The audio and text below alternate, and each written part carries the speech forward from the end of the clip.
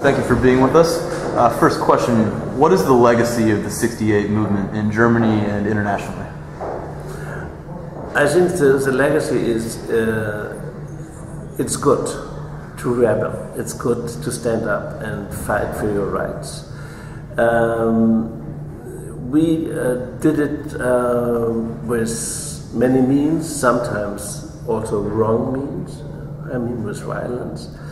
But I think the great heritage, especially of the German movement, is that we have broken the tradition of obedience, the culture of obedience that has governed and dominated Germany for 100 years.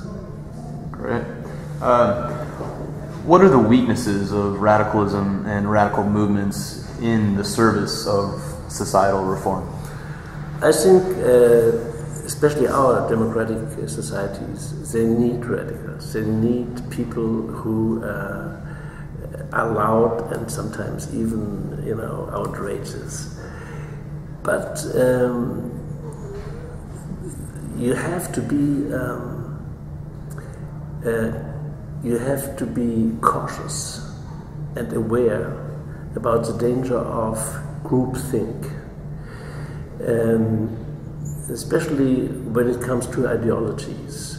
I've seen in my life very intelligent people, and I include myself, who have been a victim of groupthink and lost their mind in the name of the common good.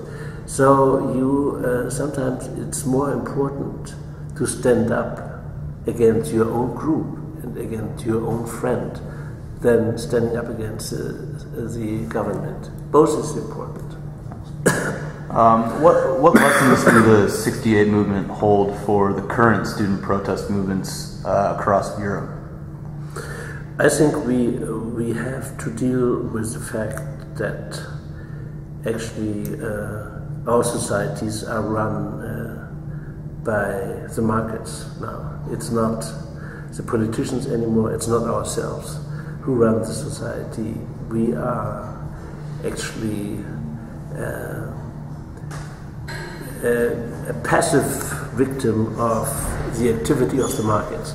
We cannot allow this to happen. By the way, I believe in market society, market economy, but this has gone out of hand completely. This casino capitalism has gone out of hand. I mean, this was a catastrophe in 2008, 2009, with which the storm Sandy seems to be, a children's game, and we still don't realize it. So I think that the new generation has to deal with that.